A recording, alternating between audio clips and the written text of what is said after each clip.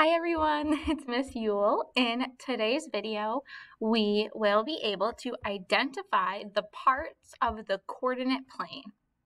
So you're all thinking to yourselves, what's the coordinate plane? The coordinate plane is made up of a horizontal number line called the x-axis. Horizontal means we're going left to right. It's kind of like laying flat.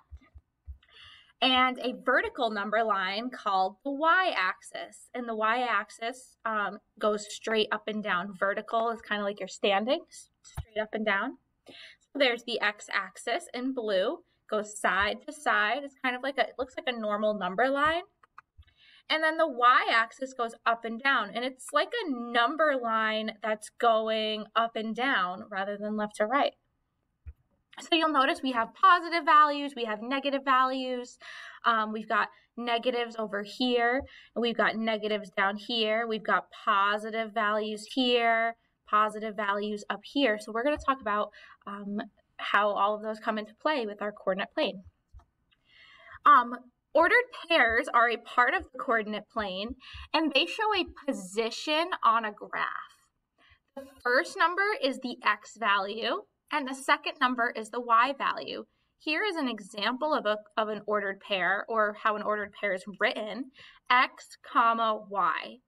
Our x value goes first, and our x values go along the horizontal x-axis, and the y values go second along the y-axis. You'll see in another video that I posted how to graph and locate ordered pairs. One special ordered pair is the origin. The origin is the center of the coordinate plane. It's the very middle, 0, 0. This is where the x and y axis meet. It's called the origin. It has the ordered pair 0, 0. So this is when x is 0 and when y is 0. So it's right in the middle where these two axes meet each other, the origin. The coordinate plane is made up of 4 quadrants. So when we had this picture over here, you can see the x and y axis kind of make 4 boxes. And those 4 boxes or 4 parts of the coordinate plane are called the quadrants. So here's the 4 of them here. When you see the quadrants, they are commonly referred to or named by Roman numerals, which is just a different way of writing numbers. So in Roman numerals, 1 is just like one mark, or it's kind of like an I, it's one I. And quadrant 1 is when all of my values are positive, when x is positive and y is positive. Quadrant 2, with the Roman numeral 2, is like 2 I's, 2 I's, 2.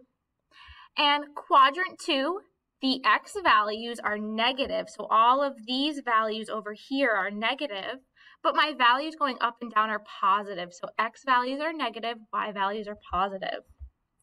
Quadrant 3 is down here, and both x and y are negative, so my x values going this way are negative, and my x values going down are negative. And it's 3 marks, 3 I's. And finally, we have quadrant 4, and the Roman numeral for 4 is an I and then a V. So quadrant 4, my x values are positive going this way, and then they're negative going down, so positive and then negative. Something that is kind of interesting is looking at the way our quadrants go. So we start up in the right-hand corner. Here's quadrant 1.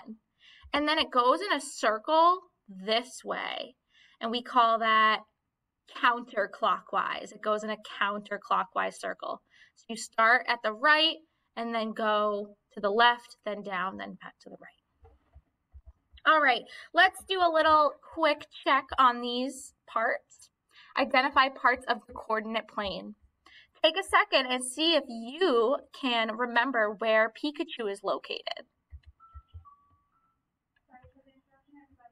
So Pikachu is located in quadrant 2. Quadrant 2. So this would be quadrant 1, quadrant 2, quadrant 3, and quadrant 4. All right, where is Squirtle located? Squirtle is located at the origin in the center where our x-axis and y-axis meet each other, the origin. Okay, next one, where is Charmander located? Charmander is located on the y-axis. The y-axis is our axis that goes up and down. It's vertical, like standing. And finally, where is Geodude located? Geodude is located in quadrant 4. So remember, it goes 1, then 2, then 3, then 4.